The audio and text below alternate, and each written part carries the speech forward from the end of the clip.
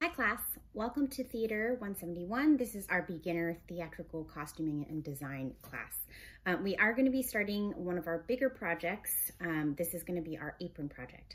So there's a couple pieces that I've given you in your packet that should come in the kit that you picked up on the first week of class.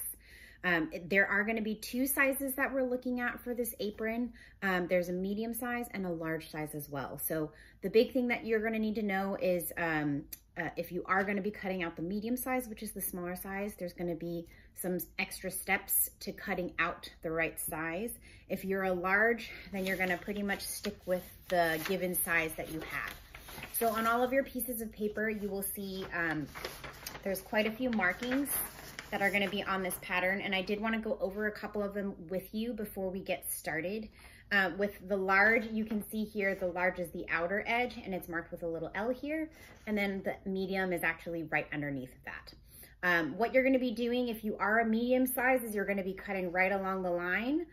What I would actually do is rather than cutting right on the line, I would cut a little bit outside of that, probably about 1/8 of an inch, and that will give you a little bit of wiggle room just in case. Every piece that you're going to see in front of you is going to have this vertical arrow that you'll see here. Basically, that's just to mark the grain line. And when we get to talking about fabrics, we'll understand a little bit more of why this is really important. But for now, this is going to help you figure out the direction you need to lay out your pattern pieces onto your fabric. Every piece should be marked with a vertical line, and it should say grain line. If it doesn't, just assume that that vertical line on each of your pieces is marking the same term. So you can see here, this is my main apron piece. You'll also have your pocket piece. So again, you see that grain line right there. There's a facing that you're going to be using on your apron. Same exact thing. This is that grain line. The important thing is that all of these pieces, once you lay them on the fabric, are all going the same direction. So having that vertical line helps us know which way to orient the piece once we lay it on the fabric. And then of course, your final piece is going to be your neckline piece. And again, you see that there's a little vertical line. In this case, I'm holding it horizontal, but it is going to lay this direction once we get it on the fabric. So again, why it's really important to have that grain line direction, because we have that same vertical line that's on all of our pieces. Now, most of the patterns you will see here, I've given you these ones on brown paper, but any commercial pattern that you buy in a store or in a Joann's is going to have the name of the actual pattern piece, and then it's also going to tell you the size. Typically, in this case, not all of the pieces have a size, because you'll notice that for the neck piece, it's the same exact piece for both your medium and your large. The third thing that you'll see on here on any pattern piece is going to be how many you need to cut of this particular piece or this particular pattern piece. In this case, for example, the neckline is going to be cut 4. Our facing, you'll see here it says cut 1 on fold. Now, one of the things that you'll notice is an additional little marking that we see on this pattern piece. It's basically a little bracket with arrows pointing towards the edge. That little bracket is going to tell us that that's the edge we need to put on the fold of the fabric. Once we actually get to laying out the fabric and I show you what we're going to be doing with it, this will make a little bit more sense. But for now, that's just something that you need to pay attention to when you see that on a pattern piece. The other thing that you will notice on a lot of pattern pieces is these little notches, or kind of, they look like little triangles. In this case, there's 2 because there's one for a size medium and then there's one for a size large.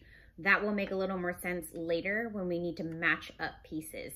Having the notches on there is really helpful for us as the sewer to know what to line up once we take the pattern pieces off of the fabric. Because obviously you're not sewing with the paper, you're sewing with the fabric only. So having these little notches to help us, it gives us just a little bit of extra step so that once we take it off, we still understand what's going on. On the pocket here, you'll see these dotted lines. This will eventually become a fold line for us. So again, a lot of the markings that you see on these pattern pieces are really important for once you get started on your actual apron construction. So that's things that right now maybe don't make sense, but eventually we'll refer back to these little dotted lines and notches and lines once we lay it out onto the fabric. Again, for the pocket, you'll see the medium size and the large size, just like you did with the facing, just like you did with the main apron piece.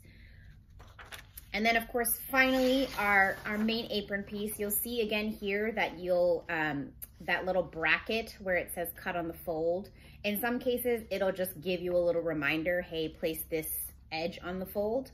But if you don't see that, that's what this bracket indicates. That's the first thing you're always gonna do when you notice that bracket. You're always gonna lay that edge on the fabric fold. You'll still see the grain line here. The other thing that you will find on this main pattern piece is this little dotted line here. And again, there's a size for medium and then there's a little size for large. These two little dotted lines are gonna be what we line the pocket up on top of the apron later on. So again, having all these marked and transferred to your fabric is gonna be really important. Once we take all the paper patterns off, it's important to still have all those markings so we know exactly what we're doing on the fabric. Okay, so that's all of our pieces. And then our next video, we'll be talking a little bit about how to lay those out, how to actually start cutting. Like I said, in this case, most of the time you can put the apron up against you on your body and you can kind of guess roughly about, what size you think you need. In most cases, it's pretty self-explanatory with an apron. It's a little bit closer to a one size fits all. It's a little bit more flexible in terms of sizes. For me, because I'm a little bit shorter and I'm also a little bit smaller, the medium is probably gonna be the fit that works best for me. So you can see here, the medium length is actually gonna eventually fold and kind of go around the body. For those of you, again, who are using the large size, you're not gonna really need to do too many alterations to this pattern piece. It's gonna be left as is to lay on your fabric. For the medium, you'll need to do that extra step of just cutting right along the medium line, and you're just gonna follow the dotted line all the way down. Cool. And that should be all the pieces that you have for your apron. So make sure you have all 4 of these. You will need all of them for your apron project. Follow along with our videos to show you each and every one of the steps that you'll need to complete your apron. We've given you a plaid fabric that can be used for your apron pattern, so that way you'll all have this flannel plaid to use at home. However, if you do choose to use another fabric, that's absolutely fine. We are not limiting you to the ones that we've given you. It's just there for your use.